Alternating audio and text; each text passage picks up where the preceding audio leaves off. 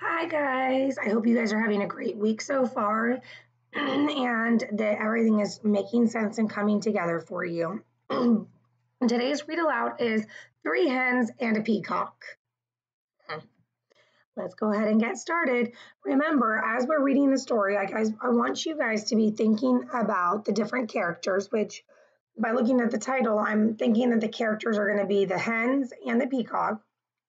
And we're trying to think about what is their point of view. What are they thinking? How are they feeling about things?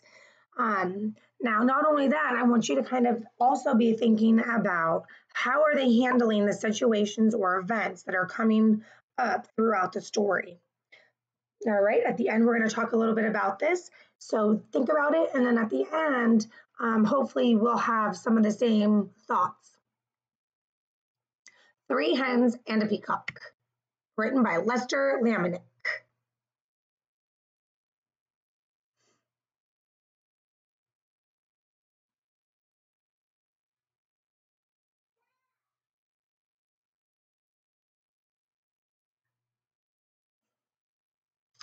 Things were quiet on the Tuckers' farm. The cows chewed their cud, the hens clucked and pecked and laid their eggs. The old hound stretched out on the porch, watching and listening. Once in a while, someone would stop to buy tomatoes or corn, perhaps a quart of milk. Nothing unusual happened there until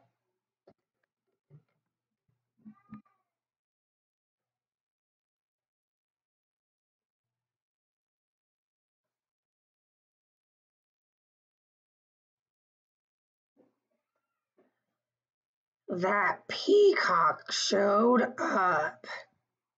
The cows and the hens and the old hound kept right on doing what they'd always done.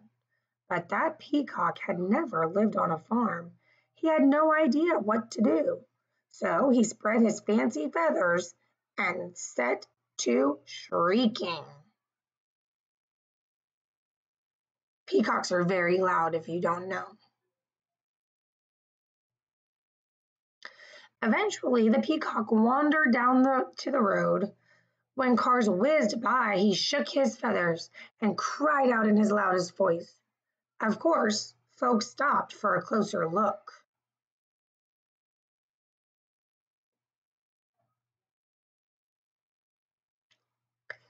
Day after day, more folks stopped to admire the peacock, and they all bought tomatoes and corn, eggs and milk. Business on the Tuckers' farm was booming. Everyone seemed happy to have visitors stopping by.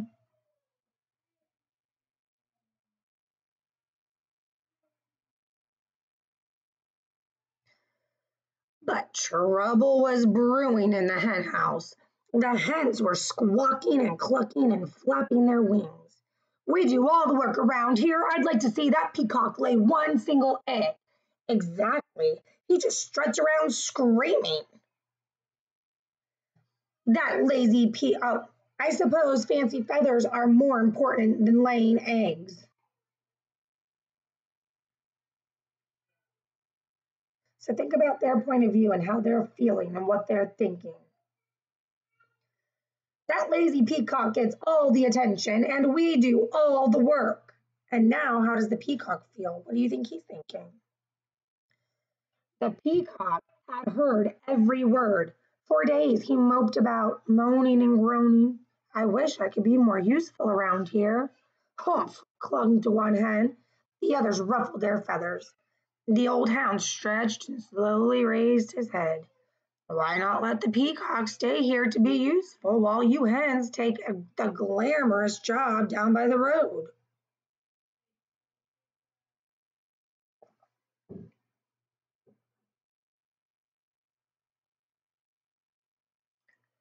The three hens began clucking to one another. What a wonderful plan.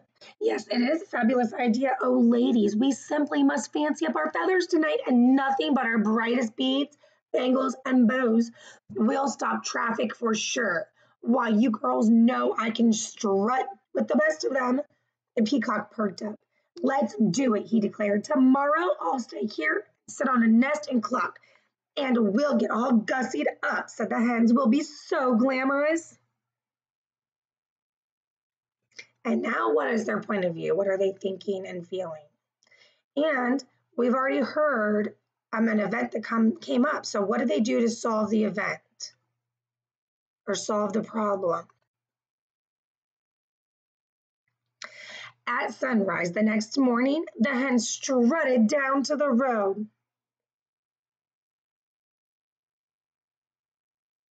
And the peacock marched right into the hen house and poked his head inside. The hens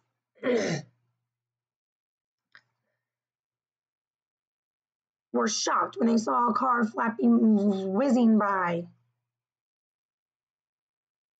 They thought they were going to stop everything, but every car whizzed right on by.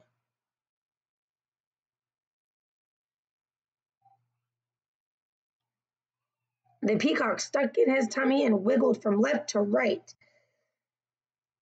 to fit through the hen house door.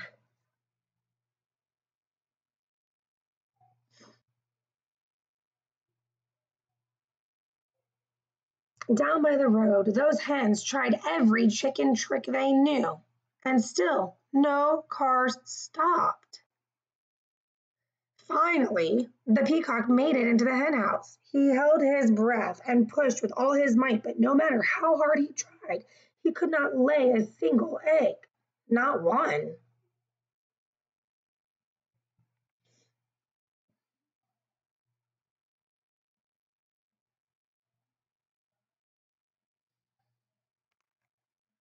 The old hound stretched out on the porch, watching and listening. "What's that peacock doing in the hen house?" asked Farmer Tucker. "Who knows?" said Mrs. Tucker. "And what are those hens doing down by the road? Not one of them is up there laying eggs." "Well, the way things are going, we aren't likely to have anyone buying eggs today," said Farmer Tucker. "We need that peacock down there stopping cars."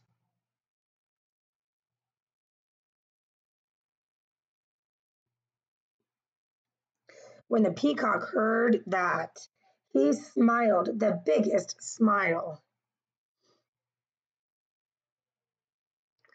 "I am helping," he thought. He squirmed back and forth and worked his way out of the hen house and down to the road.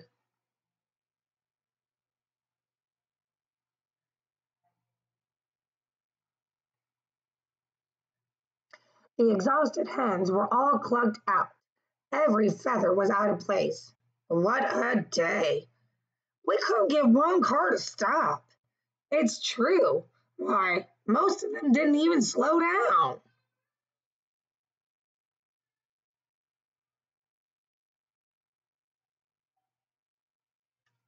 The peacock met the hens as they trudged up the road. "I can tell you I'm no good at laying eggs," he said. "I'm just not meant for it." One hen nodded. "I put on my stellar strut and even I couldn't stop a single car," she said. "I have to hand it to you, Fancy Feathers. Your job is harder than it looks." The other hens agreed. The peacock looked relieved.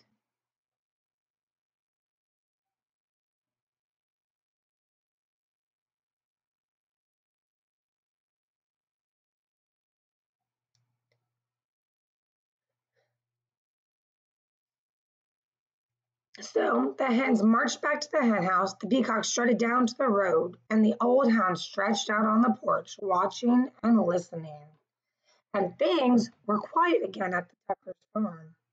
Uh-oh, looks like there's another coming. The end. So let's talk about point of view real quick.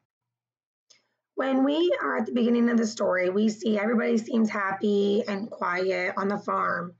And then when we get a little bit through the story, we hear what the hens actually think. And the hens are very upset about the peacock being there because the peacock's getting all of the attention. They don't understand why the peacock's getting attention because they feel like they're doing everything. So their point of view is that the peacock is getting all this attention for nothing and they're upset.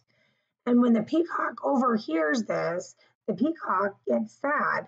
And we know that because in the story it says that he moped around for days, moaning and groaning, moped about. And when we mope around, that means that we're upset and we're sad.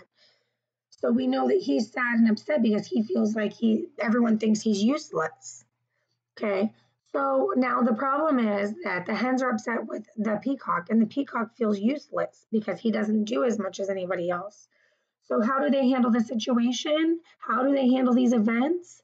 They trade places for a day to see if they can each do each other's job. The peacock thinks that he'll be more useful if he's laying eggs, and the hens feel like they'll get more attention if they're by the road stopping cars. But did it work? What they all realized is that everyone is meant for a job, and sometimes just because someone's job seems more glamorous or more eventful or useful doesn't mean that it is. Everybody has a job in its place.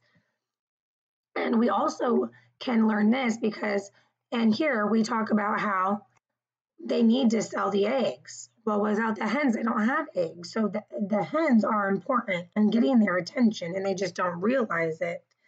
And the peacock felt like he was useless, but here the farmer says that we need those peacocks down by the peacock down by the road to stop the cars.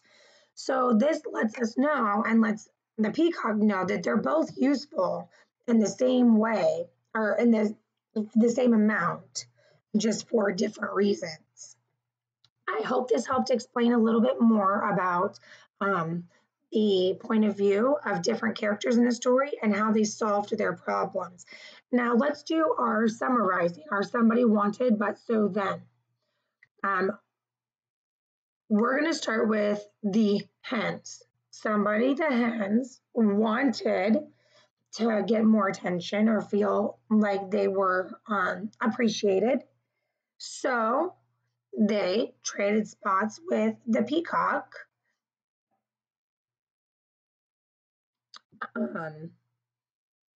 But they realized that that wasn't the greatest job for them. So they switched back and then realized that they were good and useful in their job and that they were being appreciated, just not in the way that they realized. All right, guys, I hope this was helpful and I hope you have a great day. Bye.